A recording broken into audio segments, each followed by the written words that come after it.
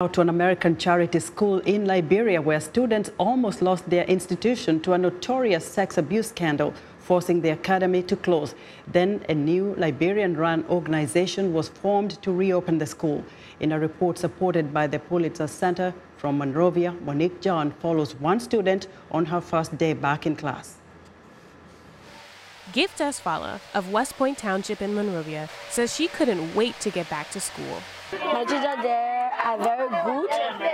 You know, they are always willing to listen to us, willing to sacrifice for us, and there we get the best education from them. But last year, the 16-year-old dreaded going to class. Her school, More Than Me Academy, or MTM, was making international headlines for disturbing incidents of sexual molestation of students allegedly perpetrated by one of its founders. Macintosh Johnson, a Liberian administrator at the school, had been arrested and charged with abusing students as young as 11, and ironically, in a previous appearance, seemed to express his concern for abused girls. These girls who have been abused morally, sexually, physically, these are the girls that More Than Me works with. Johnson's case ended in a mistrial.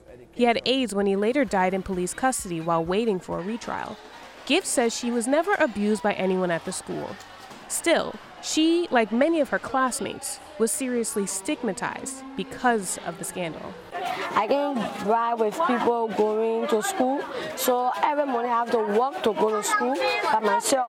At home, I don't have visitors. Everyone's like, I have AIDS or HIV since I attended the More Than Me Academy. More Than Me Academy, located in Monrovia's bustling downtown area, was shut down last June because of its sexual abuse scandal. But since then, a small group of concerned Liberians have reopened the school through their own brand new organization called Hilltop. Hilltop Schools was born out of an auditor's suggestion for a new group of qualified Liberians to carry on MTM's mission. The organization's leaders include past staff members, volunteers, and even some of the school's most active parents. The vision of Hilltop is that every girl or every student receives a quality education. Every student also is healthy, and students are safe. An unnamed donor is primarily funding MTM. The school has to pass a series of evaluations in order to receive its payment installments. Much like the parents and administrators who are leading this new venture, Gift tells us she has big goals for the year ahead.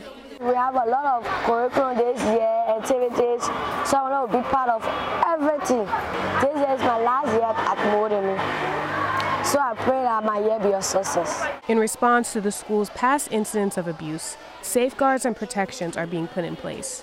Background checks of the staff are ongoing. Monique John for VOA News, Monrovia.